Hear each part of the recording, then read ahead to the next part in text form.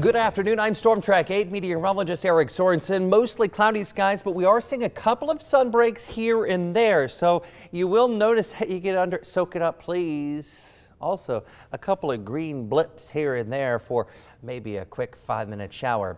A windy day will continue as we've got the difference between low and high pressure, but eventually what's going to happen is that low is going to very slowly move to the northeast, and that will give us some sunny days ahead as the storm track to the south remains quite volatile. Could be more severe weather in the days to come well down to our south. We say goodbye to the rain. No more rain in our forecast other than perhaps a 5-minute sprinkle, and that's going to be about it.